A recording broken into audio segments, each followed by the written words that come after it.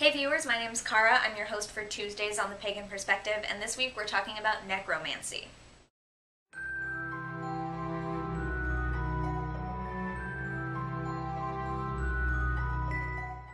Our questioner this week has observed that there is not a lot of talk about necromancy on YouTube and was wondering what we thought about it and whether we practice any aspects of it.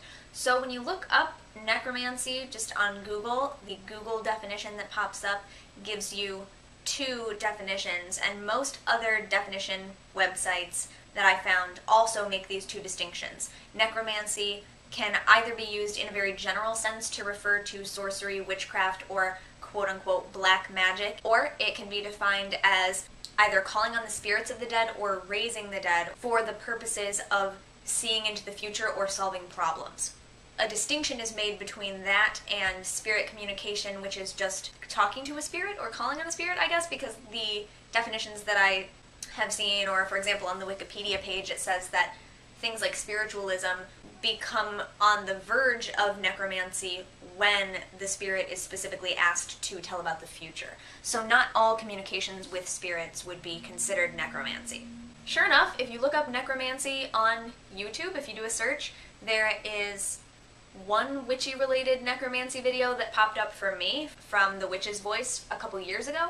Everything else is pretty much Minecraft videos and other types of video games, because necromancy is a very popular skill for characters in games to have. I don't believe we've ever been asked to talk about it before, so that's why we haven't yet.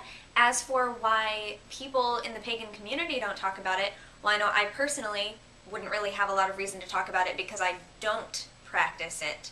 So my guess would be either that there aren't as many people practicing it, which is why they're not talking about it, or that the people who do practice it don't talk about it. And that could be because there's a lot of misunderstanding around it. Maybe people don't want to talk about it because other people don't like the idea, or I don't know. I'm not someone who does that, so I'm not really familiar with all the feelings that a necromancer may have about sharing it with the public. But my general thoughts on necromancy are that, as I've mentioned, I don't practice it. The questioner asked if we practice any aspects of it, so I would say that, as I was mentioning with the definitions and the distinctions that are made, I do practice a little bit of what I would call spirit communication. My mother has gone through a spirit communication course, and I have several friends who are spiritualists and mediums, so I definitely am familiar with the practice of spirit communication. However, I see that as being very different from, for example, some of the websites that you'll find if you do a Google search for necromancy. Some of the websites are talking about this very specific, very dark, the Satan's Heaven webpage talks about it being the blackest of the black arts, and it's very dangerous because you're calling on a spirit, you're summoning a spirit to come to the physical realm, and if you're not well protected, there is a chance that they could possess you or take your life force, kind of thing. And that whole realm is not something that I'm interested in. And to me, spirit communication, or, opening a pathway for communication, is different than summoning a spirit to come wholly as an apparition or summoning the actual body of the deceased. To me, that is a different realm, and spirit communication doesn't involve having to do the very ceremonial, drawing the circles to contain the spirit kind of thing, because you're not bringing in the spirit. There's no need to contain it. You're just talking with them wherever they are. And to me, that's similar to how I would call upon the elements when I'm casting a circle. I'm inviting them to my circle, but I'm not demanding that they be there, and I'm not containing them there.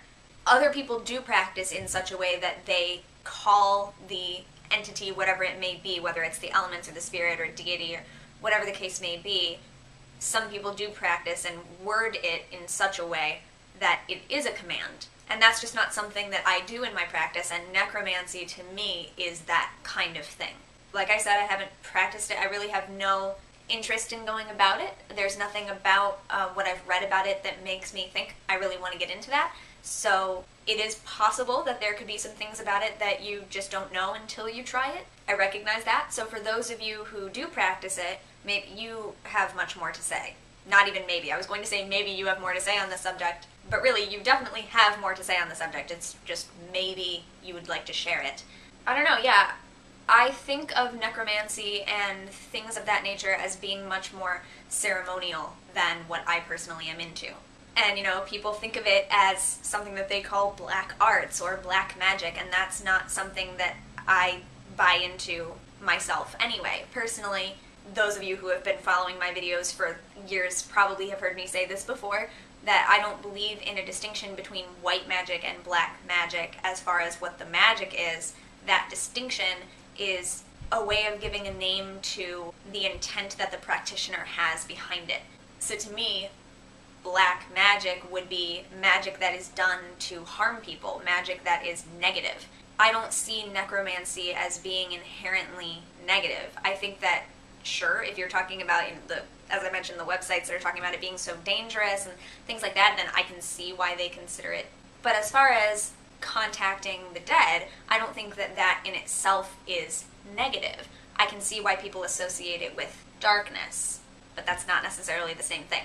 I'm not really sure what else I have to say on the topic, so rather than risk repeating myself, I will end it here. Please do share in the comments if you have anything personal to add, or if you know of any good resources for people who may be interested in learning more about necromancy, since there may not be a lot of it already on YouTube. If you know of some places where there are videos about it or anything like that, please direct people that way so that they may find that if they so choose. Oh, before I go, I just wanted to remind you all that in a week I will be going to Arkansas to meet up with the Pentacles of Pride International team group for a pagan pride event, and also to speak at some local schools about tolerance and diversity and a whole bunch of cool stuff. And I'm both nervous and excited, and I just wanted to remind you all that that is happening next week. So I will make my video ahead of time and make sure that it is posted, and then I fly out next Tuesday, the 21st. So you will see my face on this channel next week, and until then, don't forget to be awesome,